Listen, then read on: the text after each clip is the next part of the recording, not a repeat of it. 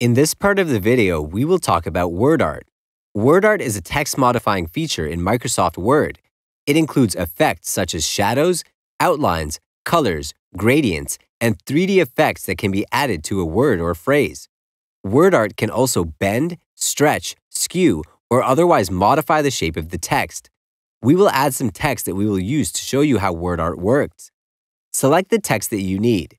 We will change the size of the text. This step is optional. Go to Insert tab at the top tools bar. Go to Text block. Click on WordArt. You will see a short list of different styles. Click on the style that you want to apply it to the text. Once you apply the WordArt style, you can see that the Format tab appears at the top tools bar. It gives us more tools to work with WordArt. We will pull the borders of WordArt to make more space. Select the text and change the font size in the small pop-up window. You can make your text bigger or smaller. Let's format some WordArt. Go to WordArt Styles block at the top tools bar. Click on the arrow to see the styles options. Choose the style that you want to apply. When you hover over the style, you will see the preview in the document. Click on Text Fill option at the top tools bar. Choose the fill color. Click on it to apply it to the text. Click on Text Outline option at the top tools bar. Choose the outline color. Click on it to apply it to the text. Click on Text Outline option at the top tools bar. Go to Weight and choose the outline weight from the list. Click on it to apply it to the text.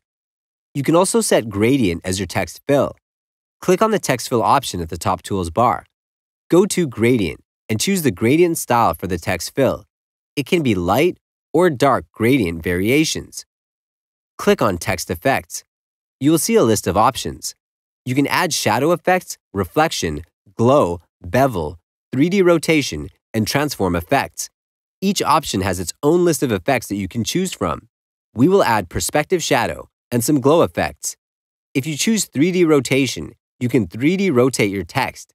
When you hover over the style, you can see the preview. Click on the style to apply it. That's all we wanted to tell you about WordArt. In the next part, we will show you how you can insert an audio file into Microsoft Word. I bet you probably did not think it was possible.